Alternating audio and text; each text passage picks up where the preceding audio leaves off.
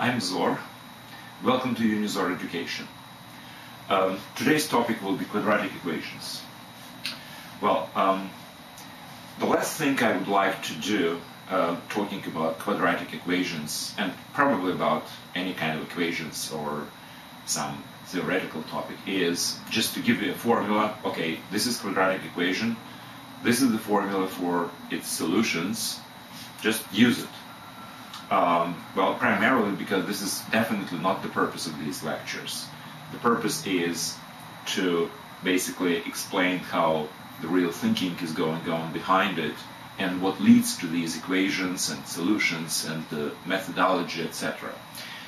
So that's why I will try to do it by introducing certain different categories of quadratic equations, more and more complex, and come up with solutions just as if I will try to solve it myself from the first time without knowing any kind of a formula.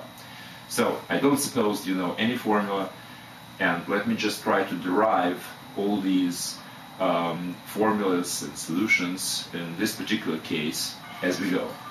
So first of all, what is a quadratic equation?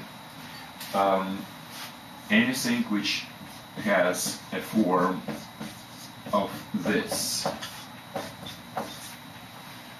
where a is not equal to 0, represents a quadratic equation where x is unknown, a, b, and c are known coefficients.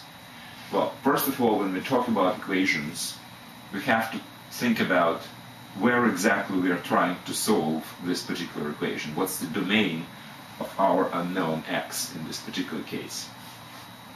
Well, there are two traditional domains for solving equations, and quadratic in particular. The first one being domain of all real numbers, and the second one is complex numbers. So today we will talk only about real numbers. So a, b, and c are real numbers, and x is a solution which we are looking within the domain of real numbers only. Alright, so that's the definition. What's the quadratic equation? Well, obviously solution is any real number x which, being substituted to this expression, will result in 0.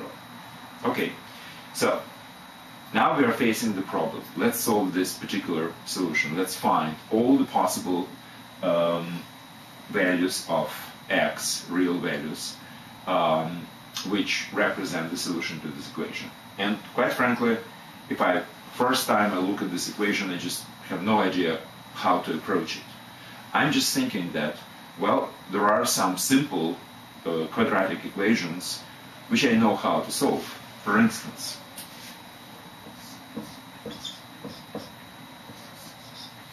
this is the simplest quadratic equation, which, being represented in this particular form, would look like x squared minus 1 is equal to 0, because this is an invariant transformation of this equation to this equation. We subtract 1 from both sides.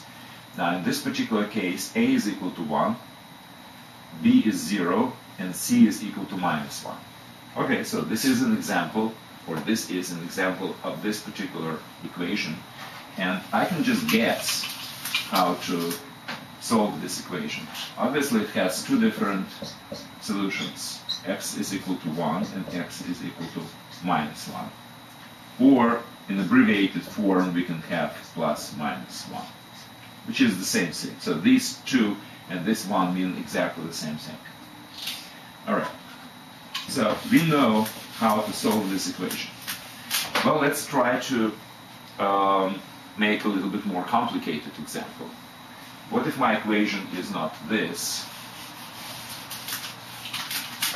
but something like this?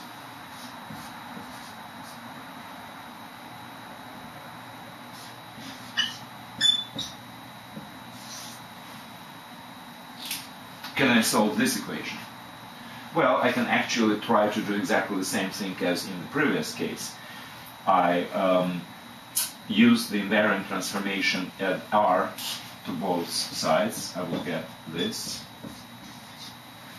Now, if r is not negative, then solution exists, and one of them is x equals to square root of r, and another is minus square root of r. By the way, when we're talking about square root, you always have to remember we're talking about arithmetic value of the square root, which means the positive number square of which will give r. So in case of r is equal to 25, square root is 5, not minus 5. So square root is 5. And when I am saying minus in front of it, that's what minus 5 actually is. So x is equal to 5 and minus 5 are both solutions to x squared equals to 25. So basically what I'm saying is that I can solve this equation, or this equation, more or less as easily. Well, let's complicate it a little bit more.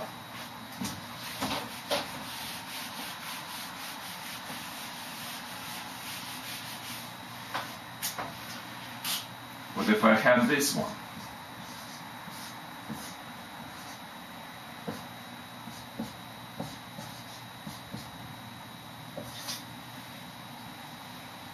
Well, I can do exactly the same thing as before, but I will use x plus s.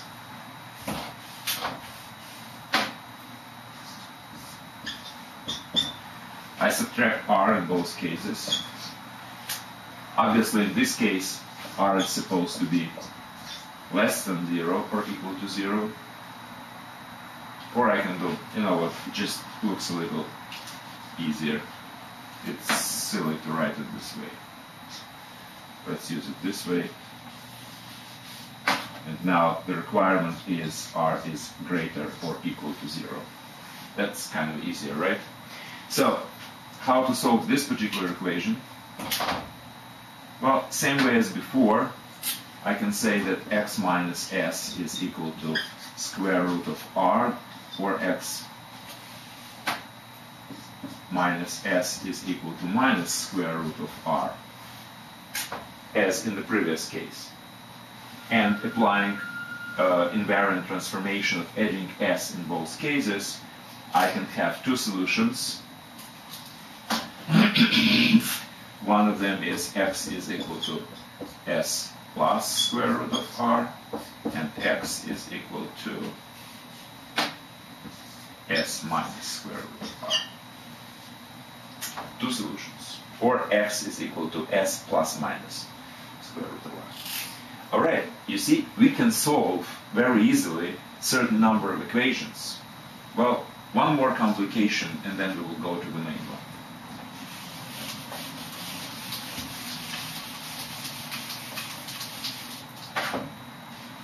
What if I have this?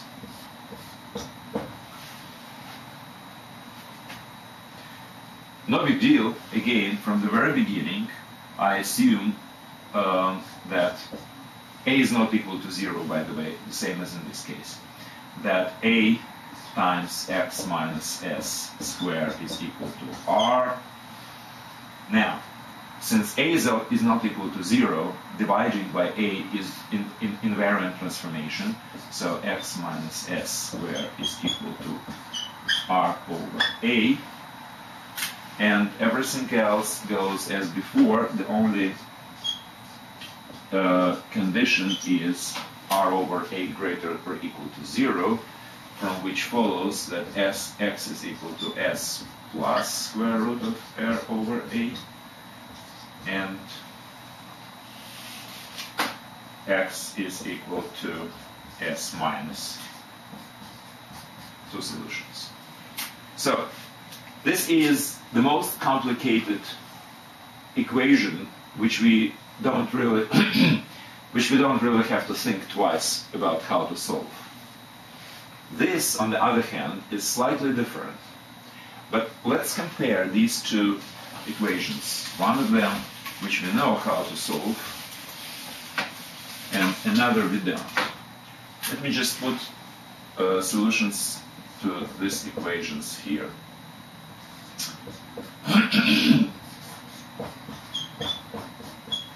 And s minus r over a. Okay, these are two solutions to this equation. And this we don't know. Well, let's compare these two things. Maybe I can somehow transform, preferably invariantly transform, this into this. Let's open up this expression. It's a times x squared minus 2xs plus s squared. Right? That's what x minus s squared is. Minus r is equal to 0. Multiplied ax squared, which looks like this, by the way, that's why I was using x, minus 2asx,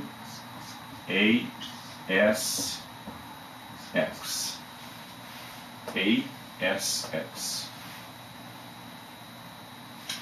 plus as squared minus r is equal to 0. Well, you see, it's really more or less very much like this one, where this is b, and this is c. This is b, the coefficient with x, and this is c, which is a free element. So, if I will be able to find s and r, in such a way that this expression is equal to b and this expression is equal to c, then I can use this formula to get the final solution. So this formula expresses the solution to this equation in terms of s and r. But if s and r are expressed as b and c, then using the same formula, just using b and c instead of s and r, I will have the solution to this equation in terms of a, b, and c, which is definitely what's required. So, all I have to do is, using these two equivalences, find representation of s and r in terms of a, b, and c. Well, let's do it. It's really not very difficult.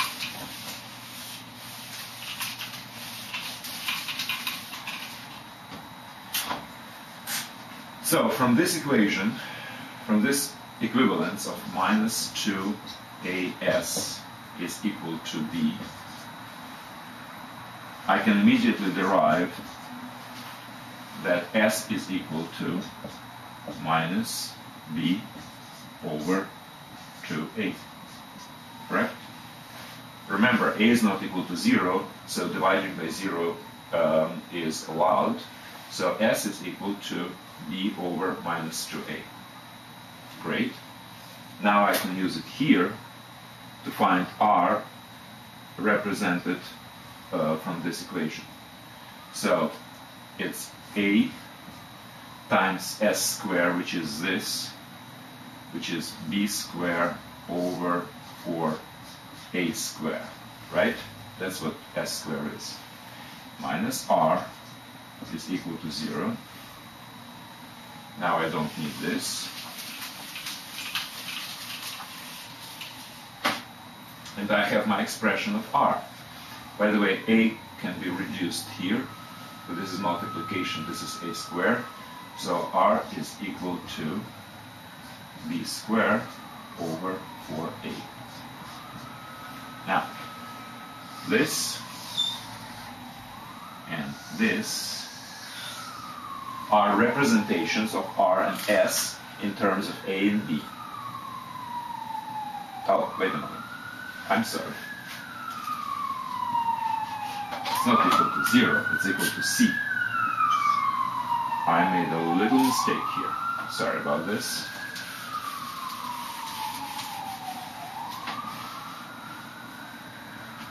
So, r is equal to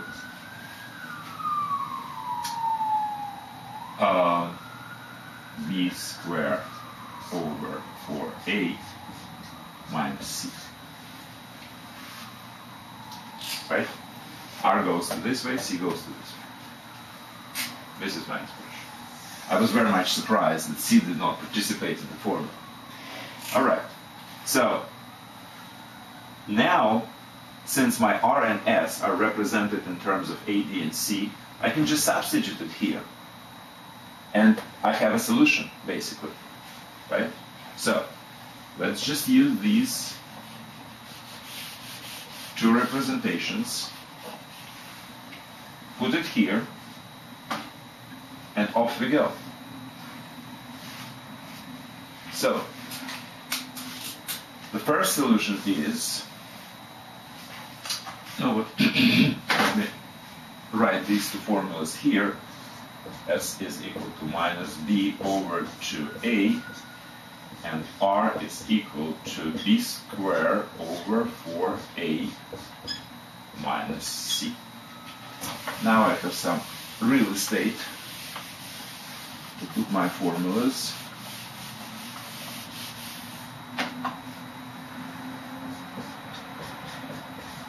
Okay. So, using these expressions for r and s in terms of a, b, and c, I will substitute it into this expression for x, and I have two solutions. Solution number one, let's put index number 1 and 2. So solution number 1 is equal to s plus the square root. S is minus b over 2a plus square root of r, which is this. If you don't mind, I will use the common denominator for a in this particular case. It's b squared minus multiply 4a by c. It's 4ac divided by 4a. It's a little easier. All right? So, this is r, and I have to divide it by a. So, I will have b squared minus 4ac divided by 4a, and times a, it's 4a squared.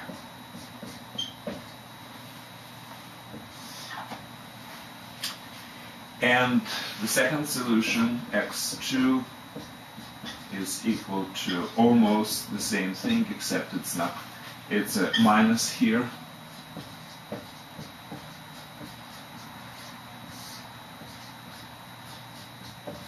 So these are my two solutions.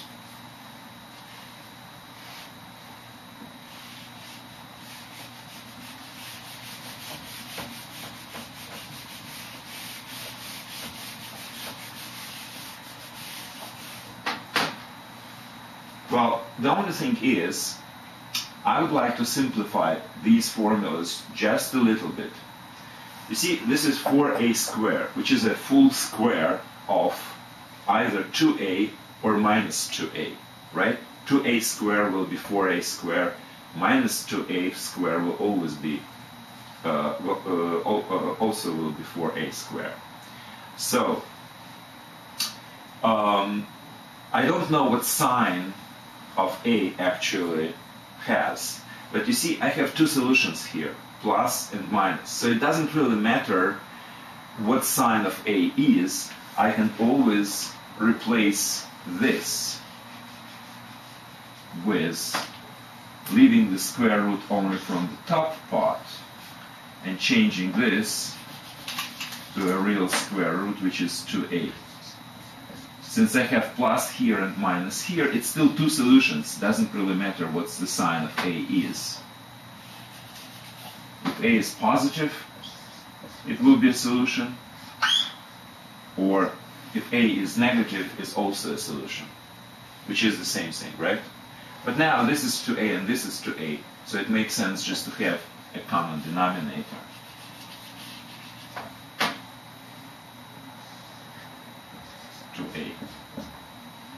And b will be here on the top. So this will be plus, and this will be minus 2a.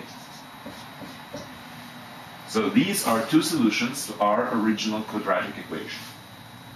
Minus b plus square root of b squared minus 4ac, and minus b minus square root of b squared minus rc. And obviously, the whole thing exists only if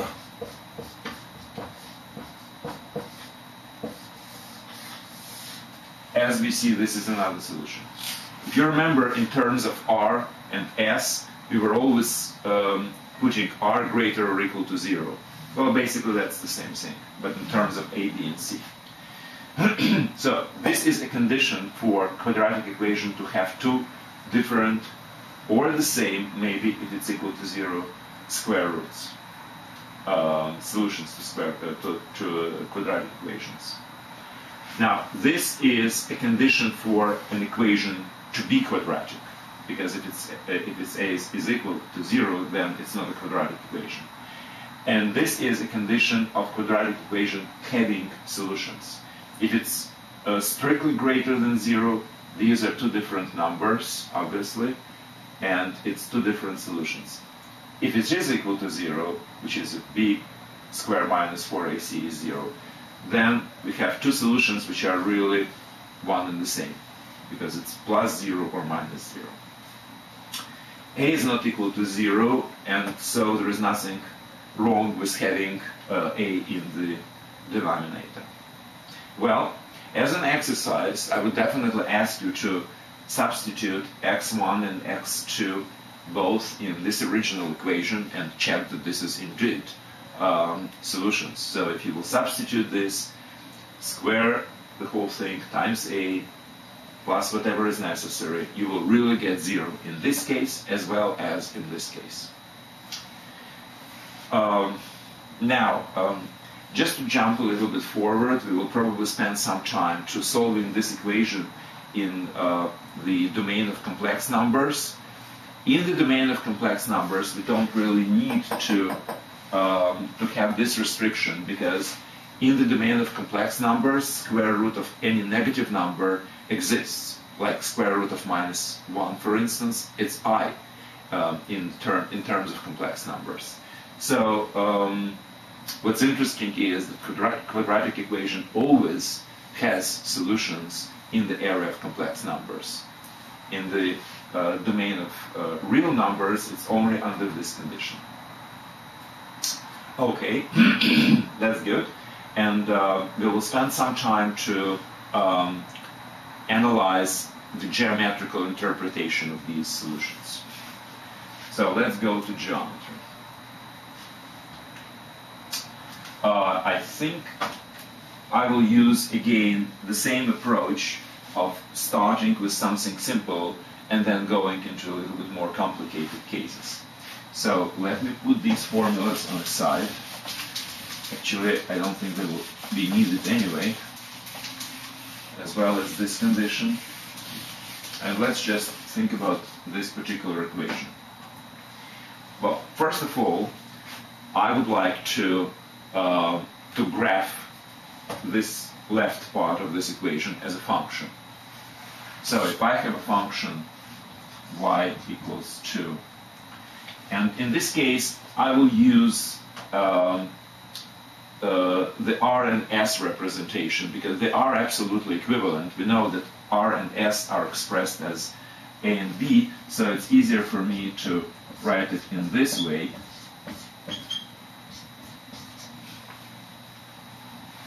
As I did before, because I know that R and S is still expressed as A, B, and C. It's some numbers, doesn't really matter. A, B, and C numbers, so S and R are also numbers in A.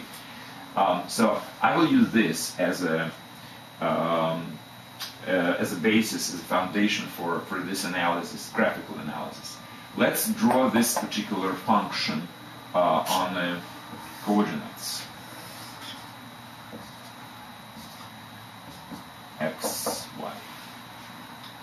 All right, so step number 1, plane parabola. So you know that this is an even function, even which means it's symmetrical. If this is minus 1, this is 1, if this is 1, it goes like this.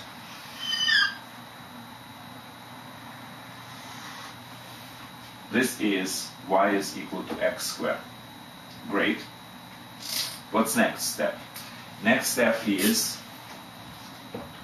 y is equal to x minus s squared. What does it mean?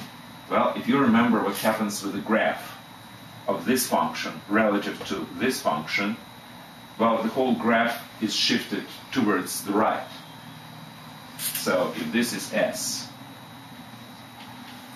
then the whole graph will look like this.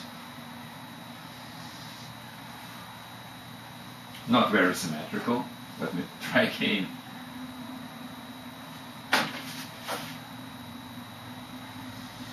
Okay, maybe that's better. So it's also symmetrical relative to this axis rather than this. Well, why is that? Well, obviously, if function is x minus s squared, then it takes exactly the same value for x equal s as the original function takes with x equal to 0.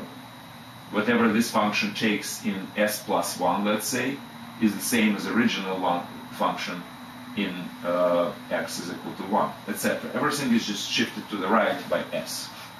Okay, that's great. That's first transformation. Now, the second transformation is multiplication by a.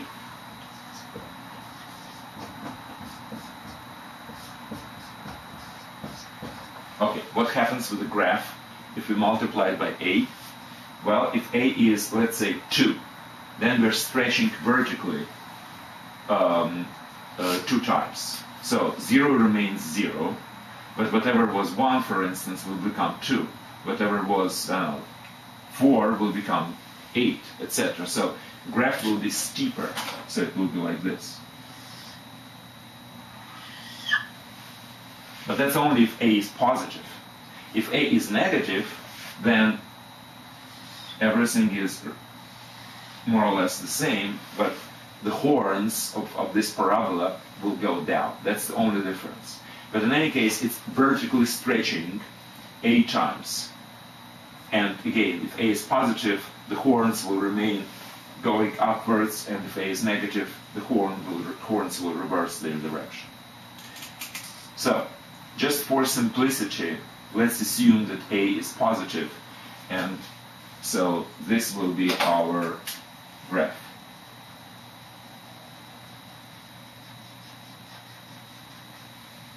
Okay.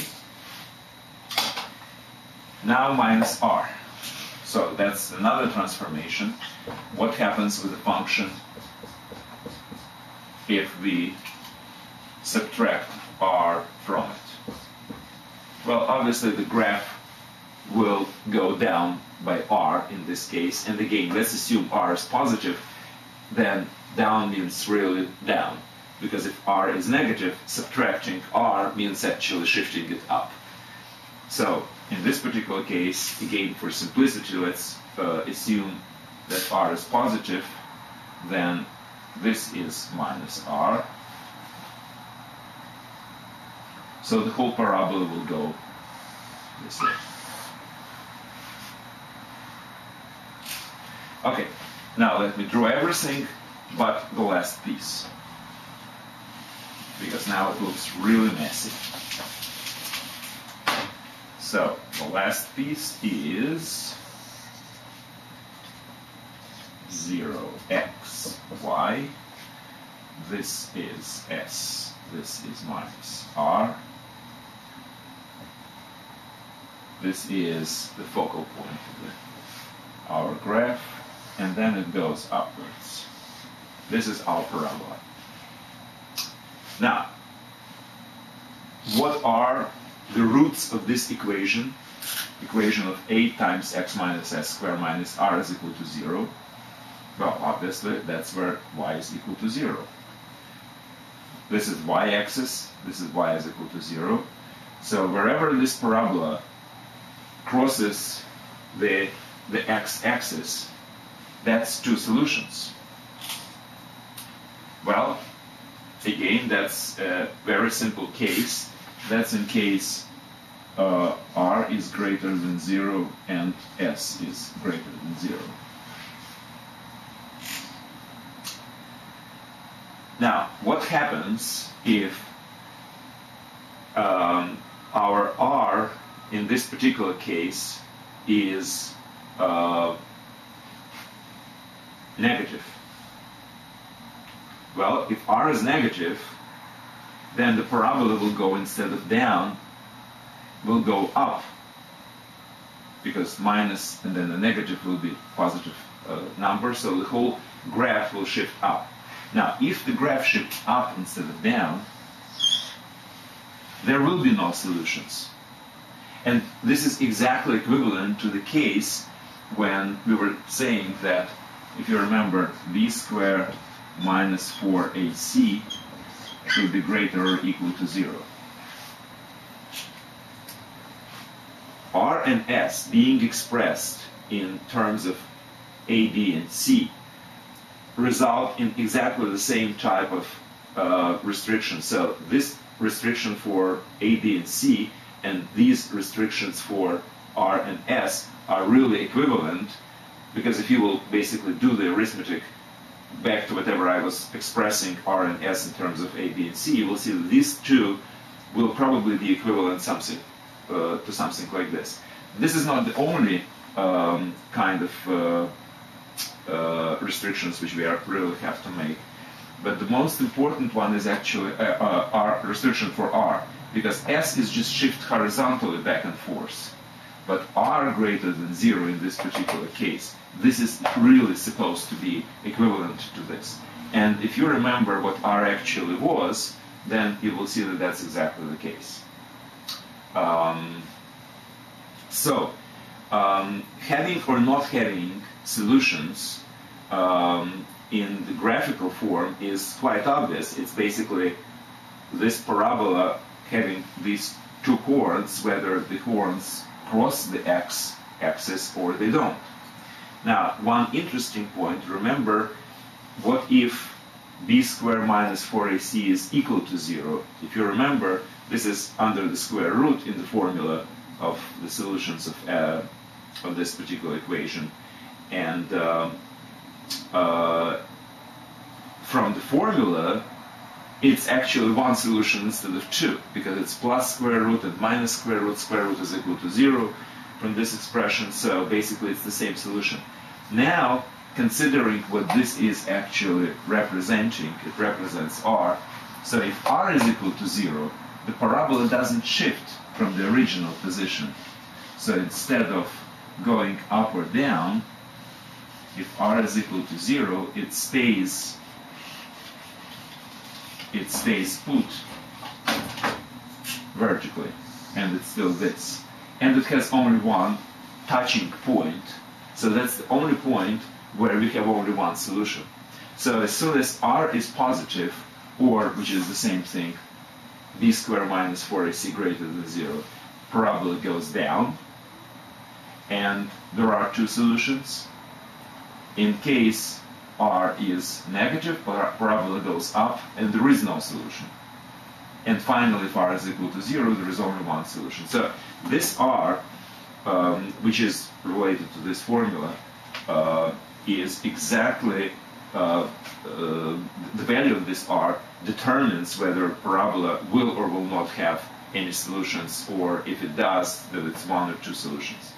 By the way, considering if there are two solutions, what happens with parabola being a little bit lower,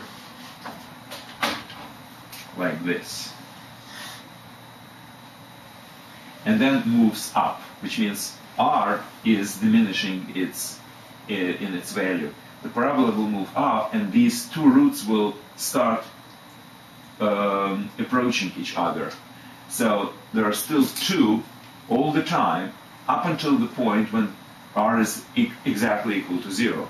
That's why in this particular case, sometimes this solution is called a double point, basically.